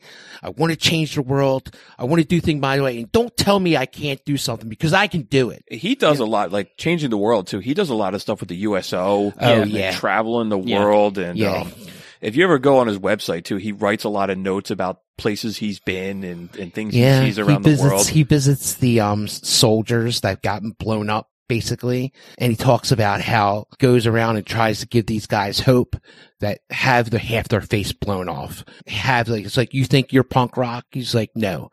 Going through the rest of your life looking like this and not be able to wipe your own ass is punk rock. Yeah. He's a humanitarian, definitely. That's being brave. Yeah. I wish there's more people in the world like him. The one thing that I love about Henry Rollins is that he's so well traveled. I'm so jealous of him because I can never go to the places that he goes to. Yeah. He goes to somewhere in Iran and to a little tent city and will find the alpha male and say, what do you guys need? What can I get you? It may be some bars of soap. It may be some for the kids or anything, but he'll go out and get whatever he needs. And he travels real light too. All he travels with is a backpack. I look at him and I wish I could be like him so much, man. Yeah, he really is the punk rock renaissance, man. I'm a huge fan of him. And how can you not be though? Just love the way he rolls and how he approaches everything. He just he speaks the truth. And over the years, he's just inspired me. Like you said, you wish you could travel and do this and do that. I'm glad somebody's out there taking it easy for the rest of us. I'm glad he's out there doing it. For the rest of us. We still need somebody out there to say, fuck you. No, I'm going to do it my way. Well, I'm not going to do it your way. You got to be careful saying that these days. Yeah. But he does it his way. Yep. And he gets through life. Even he goes oh, you don't have a girlfriend? Well, you know what? Well, fuck them too. Yeah. That's his whole fucking attitude. Yeah. Yeah, he's comfortable with his shell. And he's comfortable who he's inside. He's comfortable to be himself. He's a huge record collector. I think he said what's one of his big vices is collecting records. Quite a hefty movie career, doesn't he? Also, yeah, he was in Johnny Mnemonic. He was in The Chase. Mm-hmm. He was in Sons of Anarchy. Yeah. He's been in a bunch of stuff. He was a big part of seeing Sons of Anarchy. He had a show on IFC for a while, just a Henry Rollins show. Yeah, it was an interview. An interview and have a band. And so he's just always got 15 little projects going on. He was on the History Channel, as I said. Yeah. I'm sure we're missing a million other movies that he was in. I just admire the guy so much. Yeah, I do too. Absolutely. I'm gonna get a tattoo. Black Flag. No, just Henry. Henry. Henry. I love Henry with a heart. It's like Henry. We should all get him. It's like, I know you don't like people and everything like that, but I got this tattoo. Yeah, I wonder if Pantheon will pay for it. We all got a Henry Rollins tattoo. So who else you want to talk about? I got a little bit about Bad Religion. Do you have anybody else from the 80s you want to talk about? I want to talk about one more guy that I'm going to nominate to be the shitbag of the week. Go for it. And we're talking about the one and the only G.G. Allen. The flip side he's a piece of shit. of Henry Rollins, right? Yeah. Like he's a bizarro. opposite. He's the bizarro of Henry Rollins. So where do we start? I don't know where to start this guy. Most people probably don't know who this dude is. He is a guy that pushed the limit as far as you could possibly go with spoken word or performance art. That's a good way to put that, performance art. Yeah, he would terrorize his audience. His whole thing was, I think you guys are a bunch of posers the way you live your life, and I'm the true way. He called himself the Messiah, and all this other He was on Donahue saying, "I'm going to take your children." Yeah. I remember that. I watched that. I watched that last night, and I showed some of it to my wife today. She was like, she's like, "How's your show going?" And I'm like, "Check this out." Gigi, he's definitely a shitbag. He used to poop on stage. Oh no, he throw it at people and, like cut himself, and he'd be like, there's a lot of pictures of him in concert. He's all covered in blood and shit. Yeah, he's naked. Yeah, but he had so many crimes. He committed so many crimes. He spent so much time in jail. Yeah. He should have been in jail for a very long time. If he wasn't dead, he'd probably be in jail. His brother's a real piece of work too. His brother was in that band with him. I saw that documentary I had on Showtime. Yeah. And I probably made it through 15, 20 minutes where his brother starts painting pictures with his own feces. Yeah. I don't like this dude. Merle, that's his name. Is that Merle? Yeah, I really like Gigi. Okay, I personally let's play Give one me of one his good songs. thing. No, we're gonna play one of his songs right now. Here's the. I actually played this at my wedding. This is called "Bite It, You Scum." Well, bend over, buddy. Here comes my foot. I don't need your cry ass shit. Tempers rising, take a fit. Bite it, you scum! Bite it, you scum! Bite it, you scum! Man, he was a scumbag. But dude, didn't his what do you call it? His grave is defaced or this or that. Like his fans his fans go up and they piss on his grave. Yeah, that's it. They think that's like what he wanted. But what he did want was when he died, he wanted to go out a certain way. They didn't, what do you call it? Embalm his body. Yeah, at all. They just let it go natural. Really? They buried him in his jockstrap and his leather jacket. His leather jacket that he wore on stage all the time. They put headphones on him and to shut the case on him. And for a piece of shit, he really has a nice gravesite. He really has a nice headstone. But you can Google G.G. Allen funeral. And pictures I've of him seen all. They videotaped it, didn't they? Yeah, and it's him all bloated and deteriorating, and people are posing with him and putting a cigarette in his mouth. It's really weird. It's bizarre. Well, when he died, he was like, there's a picture of him with two girls. Yeah, they didn't even and he's know already dead. They didn't know he was dead. Right. It's like Weekend at Bernie's stuff. Yeah, he died of a heroin overdose. I've seen the last concert that he put on in New York City and how he spills out into the street. Yeah, I saw that. And the only thing that he keeps on saying is, I want to get high. I want to get high. Come on, let's go. I want to get high. And everybody's following him down the street. They're like, get away from me. You're going to get me locked up. But then the cops are coming, and then he runs like a little girl. Yeah. Well, he doesn't want to get locked up. I mean, fuck, he's go back to jail. Yeah, but he's going to go poop on people and this and that. That's art, baby. Yeah, I guess so. It's New York, baby. It's art. You can't get arrested if it's art in New York City. But, the flip side, the complete antithesis of Henry Rollins. Yes, but I can respect Gigi for what he did. What he did was be a fucking scumbag, and scumbags like him. It's punk rock. Ruined punk rock. But that's punk rock, though. I agree with you as much as I'm not a fan. Yeah, like he's a very, very, very important piece of this puzzle, If you don't know who G.G. Allen is, definitely Google him. Yeah. He's definitely a character. There's some great documentaries out about him. Doug said there's one on Showtime. And there's a great bunch of things on YouTube that you can see on G.G. He's a pop icon. He really is. Yeah, he's definitely been getting a lot more attention. Yeah. The last couple years. Well, I heard that they were going to make a movie of him and Christian Bale was going to be him. I can see that. That would be a great movie. No, then everybody's going to know who G.G. Allen is. Then they're going to make him something better than he was. It takes Christian Bale to go up there and shit on the floor. You know who the hell. Oh, right to the fucking Oscars. Dude, that movie theater kind of looked like the Muppet Show. Like, shit. Anyway, Gigi is the scum or the shitbag of the week. But we love him, I guess. Yeah, I love him. I wore a shirt. I played this I played this jazz gig one time, and I wore a G.G. Allen shirt and I wore a jean jacket on top of it, and I'm playing the swing music and everything like that. And some dude comes up to me. He's like, "You got a G.G. Allen shirt on?" I'm like, "Yes, I do." He's like, "You're playing in a jazz band. You got a G.G. Allen shirt on?" I'm like, "I'm punk rock, baby." My daughter and I were playing Rock Band the other night, and you can you make your character customized, and you're going through all the facial hair options, and one of them said the GG. Oh, really? And I was like, that little hair, the little weird mustache. And I said to my daughter, I was like, "Do you know who that is?" I'm like, "Please tell me you don't know who that is." And if you do, you're right. I didn't want to hear the answer. Right. And she was like, "She's like, isn't that the guy that would like throw shit at people?" Yeah. So she's heard of him. Yeah. One more thing about Gigi, which is really interesting, I saw in his documentary. You know who was a fan of Gigi? Who? John Wayne Gacy. No, that doesn't surprise me. Totally. So Gigi went and saw John Wayne Gacy in jail. Did he really? Yeah. He went and visited him in there, and John Wayne Gacy, you know, he's a fucking serial killer. Right. Killed children. Children, right? Yeah. And he's in the same room with Gigi, and he's like, I love this guy, but man, you were the worst smelling hobo I've ever seen. Who said that? Did he say? Did John Wayne Gacy say that to him? He said he's the worst. He said that was probably the greatest compliment I ever got in my life. He's like, he's the worst smelling hobo I ever smelled in my life. That's crazy. And here's John Wayne Gacy. Like, how do you have a friendship? Here I am, G.G. Allen, and the only person that wants to hang out with me is a serial killer. Yeah.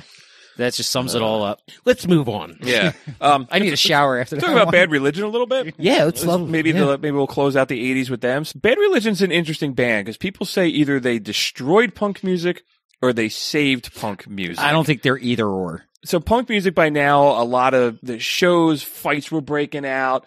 The California music scene, people were like Suicidal Tendencies, who we haven't spoken about. People thought they were like in a gang because the way Mike Muir wore like the headbands on his head. Or a lot of those bands that were trying to get heavier were turning into like thrash metal. And Bad Religion's first gig was actually opening for Social Distortion, who is my favorite punk band of all time. Mine and also. Doug's. People started hating on Bad Religion because they said that their music was too soft compared to the trend in hardcore music. And they broke up in 85. They get back a little bit later and they decide they really, really want to go back to their punk rock roots. And what I always like them makes them different is they use a lot of 3-part harmonies. Yeah. In a lot of their songs. There's a couple interesting things about Bad Religion. The first one is they came out with an album, Suffer, and it didn't do real well in the charts, but it's considered one of the most influential punk rock albums. You hear the Offspring talk about it a lot. You hear about the dude from NoFX, Fat Mike, talk about it a lot. Fat Mike said he listened to it 10 times the first night it ever came out. The real big contribution is their lead guitarist started Epitaph Records. And he used that to release Bad Religion records. And as Bad Religion records started to sell more, they took the money, they dumped it back into Epitaph to sign more bands. So they signed L7, NoFX, The Offspring, and Rancid. Wow. And the lead singer of Bad Religion, Greg Graffin, has a PhD in zoology. So he teaches classes at like Cornell and UCLA. I would love to have him as one of my college professors. Sure. So I'll play a little bit of Los Angeles is Burning. I said they're one of my favorites. Down here in the city of 9 nights, the fences that are withering, and you get to know that living is easy if you never look behind the scenery. It's showtime for drag queens, and Bethlehem is dreaming of rain. When the hills of Los Angeles are burning, palm trees are candles in the murder wind. I don't think that they ruined punk, and I don't think they saved punk. Or I think they made punk a little bit more pop, maybe a little bit more friendly for people to listen to it in the mall. Yeah, they pay the way that Blink-182 and all that. Yeah, I think people say they saved it just for what they did with Epitaph Records and with all those bands they signed. Independent label. Well, if anything, what they did was they kept punk alive through the 80s. They signed Rancid, dude, which is a great band. Like, I don't know if we'll have time to talk about Rancid, but And Epitaph is, I think, the most successful independent record label of all time, too. So, and I know the Offspring's album is the most successful independently released album of all time. Wow. So, yeah, that was a big album. So they've had a big, that was a big album. influence. And maybe one more thing to wrap up on the 80s, and we could tear through the 90s real fast. It's just kind of the influence that MTV has. The first punk rock video that MTV played was Punk Rock Girl by the Dead Milkmen, another Philadelphia band. I remember them. Yeah, and I remember that video. Yeah, it was just kind of quirky, weird. Yeah, but again, MTV starts playing it, and it really helped pull that music into the mainstream. Did that have something to do with punk rock music going pop? Maybe. I don't know. But what do you really call like the Dead Milkmen, like a new wave kind of band? Like they're quirky. They're like a they were kind of heavier they're weird version of like the Violent Femmes. To me. They're and that's new wave, I guess. You know, maybe just because they had punk rock girl in it. It was the title that was playing. Oh yeah, Something there's this thing Zipperhead about and punk all that. rock. Yeah. So let's move over into the 90s. That's really where punk rock music really got it commercialized. gets commercial and it gets huge. I mean, we're 20 years after the Ramones come out, and where the Ramones were really not selling a lot of records, and then you have some of these bands that are selling more than 20 million albums. One band that came out of the 90s that Doug and I really like is Social Distortion. Yo, I like them too, dude. Oh, my bad. All right. So I may not have a tattoo of Social Distortion, but like both of you both have a Social Distortion tattoo, so I'm not in the club. Mike Ness is fucking awesome. Mike Ness will get in fights at a show with like Nazi, like skinheads. Another interesting guy in this that he's into like boxing. He does like car restoration and stuff like that. He really plays that whole like old greaser. They're really into like old music. I mean, it's like rockabilly punk. It's psychobilly, you know, they were covering Johnny Cash. And you know what? Now that I just think about that, there is a point in Johnny Cash's career where Johnny Cash isn't cool anymore. Yeah. And where he goes or where his music goes is in the punk music. Absolutely. Punk music always embraced him. And I remember reading some interview with Mike Ness and he was just like, homie, Johnny Cash has never not been cool. Yeah. You know, it's like when people were kind of frowning on him and stuff like that. You know, like Social Distortion kept that music alive and like introduced, I don't know if it introduced it to me back in 90, I guess it was like 95. I got into Social Distortion. But they're just a great, simple rock and roll band. And I think if I ever had the perfect band to go be in, Social Distortion would definitely be it. Mike Ness, his writings are amazing. It's like poetry. I always said Mike Ness's writing is like a leather rose petal. That's very good. You know what I mean? That's like very good. A leather rose. Like one song that I always relate to, especially like in the bar business, and I say it all the time, and now I have, you know, other people saying it, like I'm chasing nickels and dimes. You know, there's truth in that, like in the world that we live in, you know, and going back into it eventually, do I really want to go back to this life chasing nickels and dimes? Because, it's so very relevant. Bruce, what do you think of Social D? The album White Light, White Heat, White Trash, to me, has gotten me through a lot of bad times in my life. Same. When I'm feeling crappy, I put that on and I just feel better. That was my first introduction, that album, to Social Distortion. But my favorite album is Sex, Love, and Rock and Roll. Highway 101 is kind of like my theme song at times. Can you just play a second of that?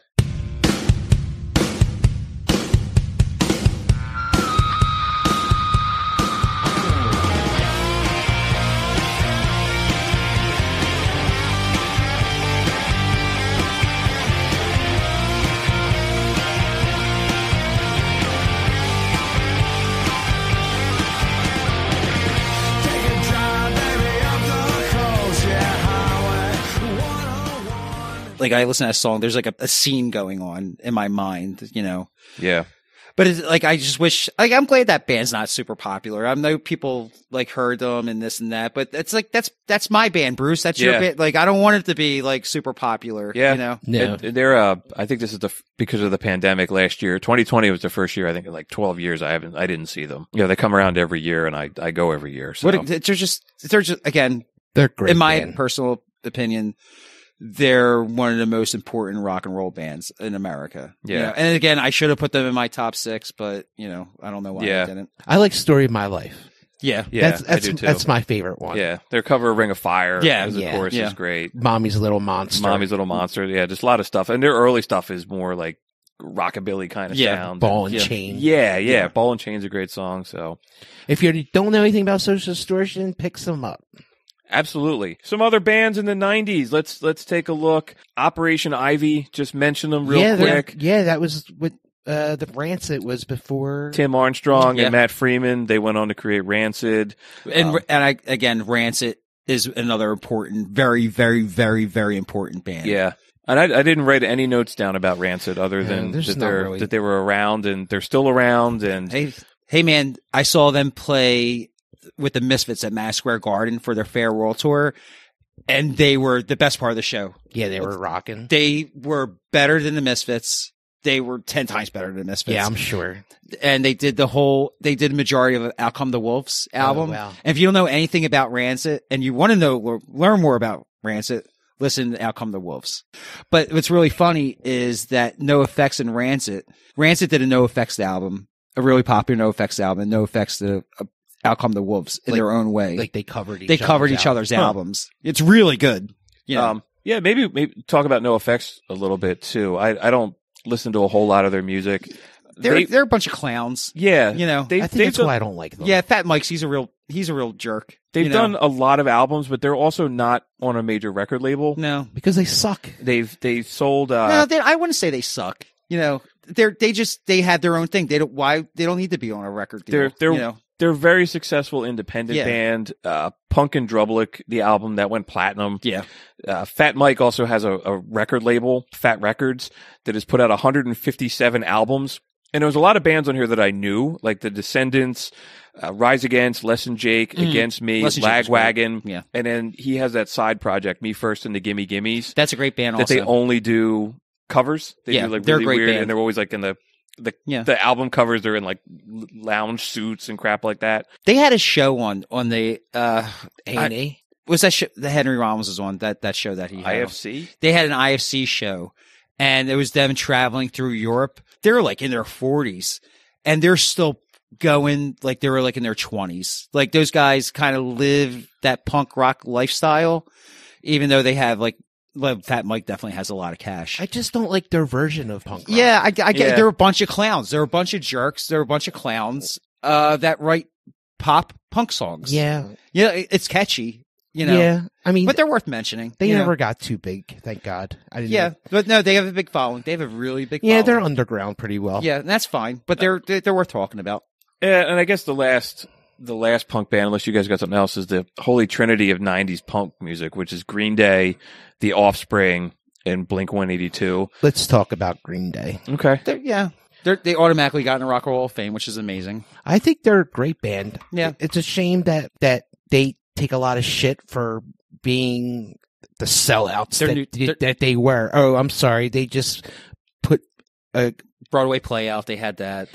Yeah, but like for calling them a sellout is a bunch of bullshit. No, I'm with you. They worked really hard to get where they're at. Like to me, dude, when Nathan came out, they were not punk rock. I was already listening to the Ramones. I was listening to Sex Pistols. Yeah, I remember you saying that you weren't really into it. I got that Dookie album. I was like, this is a pop album. Yeah. This sounds too well produced to be a punk album. But it was great, though. I became more of a fan of what Green Day became. Like afterwards. Like, I love American Idiot. Yeah, it's a great album. It's a great album. Everything about that album's great. I'm not really into them, but I can acknowledge a great album when I hear one. But they take a lot of shit because they were the first ones to break into the scene. They made the scene again in the 90s. And then, you know what? You had other bands following them in more watered down punk rock bands. And I was insulted that they were even called punk rock bands, like Blink-182. All right, Dude Ranch is a great album. That's the album that really introduced me to them. And I was a big Blink-182 fan, like I know you weren't, but I was. Like, it was not the like then, Yeah, but it was like, they were great. MTV band. They do have one of the best drummers in their band, Travis Barker. He is hands down. Like, I know the band's this and that, but that guy's a monster on the drums. And you ain't got a good band unless you got a good drummer. That's right. It's just too Hollywood, man. It's just he too, became a celebrity. Yeah, he's a not personality. You know, he did a lot of cool stuff and a lot of not cool stuff. I personally liked Blink-182 before he was in the band.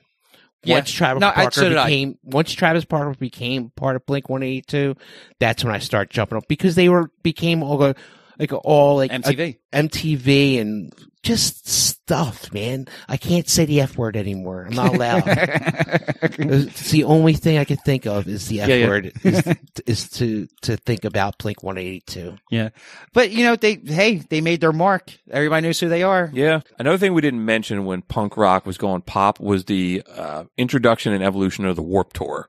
The Warped Tour. Sure. The Warped Tour started and really brought it. And you had the rise of like the X Games and a couple times we were talking about some of these bands Games. And like be it the song from Death being on a Tony Hawk soundtrack. Like a lot of that stuff all brought punk rock kind of more into the mainstream too. Yeah, but that was a big scene though. Warped Tour went in for over a decade. It was around for a decade at least. And like the X Games was very big. It's still around, right? I think. Dude, the first 2 years of X Games was in Philadelphia. They had a contract. We had free passes that thing. It was great. We go just take a walk and go see. Yeah, we went every day. Yeah. Cool. So like punk rock 101, guys. There you go. So would you say punk rock still lives, or do you think it needs to be a rebirth in 2021, or what? I think there's a kid out there right now listening to the Clash and to the Ramones and thinking about what kind of music he's going to listen to for the rest of his life. Yeah. It changed the world. I mean, there's so many movements in music that have such a huge change. And you think about it, it's coming, it starts 10 years after the hippie movement. You know, it's just like, you gotta think about that. Dude, everybody got tired of peace and love, man. Yeah. Everybody was angry in the 70s. Everybody was. Well, you know what it was? It was disco. That pissed everybody off, and that's when punk came out. A lot of really good music. This was cool because I learned a lot about a lot of musicians. I got exposed to a lot of music I didn't know a whole lot about. So it was an enjoyable experience for me. I got to revisit a lot of things from like my youth that I forgot about. And then that I haven't listened to in a very long time. And I watched a video about a guy who throws poop at people. I mean, you know, it's just like... I had a blast the last 2 weeks doing all my research. It really took me back to memory lane. Yeah, it was fun. And it's fun. I'm you know, bringing up Pantheon again. I'm glad this was our first episode to introduce everybody to us. Yeah, you know? I agree. All right, so that's about it with punk rock. Why don't we do some listener feedback, and then let's do the electric chair, and we'll wrap up and we'll call it a night. Guys, I got an email from our friend Omar. Oh, that's awesome. Omar's from India, people. He listens to our podcast and gets in touch with us. He says, "Hello, fellow inmates. It's your good friend Omar from Kapur, India. I've been enjoying your latest episode about 1991. Your playlist song from 1991's That Suck was truly hysterical. C&C Music Factory still has a strong following in India. There are only a few rockers like myself. Let me congratulate you becoming a part of Pantheon Podcast. I am already a fan of Rock and Roll Archaeology and many other podcasts it hosts. Having the Prisoner of Rock and Roll on Pantheon Podcast makes it easier for me to spread the word about your wonderful show. Along with Rob Owens, we will make the Prisoner of Rock and Roll the #1 show on Pantheon. Recently, I've been listening to a lot of blues guitar. Stevie Ray Vaughan was the greatest. A show about him or other guitar gods would be educational. Just wanted to say hi and good luck with Pantheon Podcast. Keep on rocking. Omar." Thank you, Omar. And that's a great suggestion too. Yeah, that's pretty good. Yeah. We'll put that down on our list of notes. We got pages and pages of show ideas. Yeah, Omar, we love hearing from you. We'll tell Rob you said hello. Yeah, definitely, man. Thanks for writing in and good to hear from you again. So the electric chair. So those of you who are new listeners, we pick one song and we send to the electric chair since we are the Prisoners of Rock and Roll, where we sentence it to death. We take turns. This week it is mine, and my selection is We Built This City by Starship. Oh, how could they even beat Jefferson Airplane? Dude? This was considered the worst song ever written. I agree. By Rolling Stone Magazine. By Rolling Stone Magazine. Yeah, man. How you went from Volunteers and White Rabbit and Great Slick to this. Whoa. Come on, man. This is the 80s. It was a successful song, though, wasn't it? It was. It's huge. It's Bought just, into this song. This just sums up crappy 80s. The synthesizers and knowing where it came from, the Jefferson Airplane. Is this a song they did for Mannequin? No, that's the other. What was that song? All right, Killers.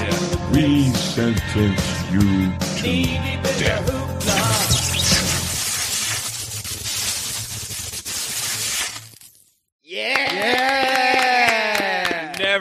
Never again. Never have to hear that song ever again. My gosh. Woo! That's bad. I had like an epiphany. I thought of that. I was like laying in bed and I shot up in bed. I'm like, I have to go to my notebook and write this down right now. So that's it, everybody, man. Thanks for joining with us. We hope you learned something. We hope you were entertained. We hope you go out and check out some of this music we played, man. We publish playlists of all this music that we play. We publish playlists of all this music that we talk about. And there's a lot of stuff we didn't get to, man. There's a lot of other bands that were in our notes and we just didn't have the time. We'd be here all night. So if there's a song that or a band that we missed, let us know. Absolutely. Yeah, do your own research and let us know about what you know. Yeah, man, you can absolutely get in touch with us. You can check us out. We're on Facebook. We're on Twitter at Prisoners of Rock. You can also find us on the Pantheon Podcast Network, which will then have us on every major platform where you listen to your favorite podcasts. And that's it, man. We'll talk to everybody in 2 weeks. Peace. As I like to say, keep on rocking. Peace out.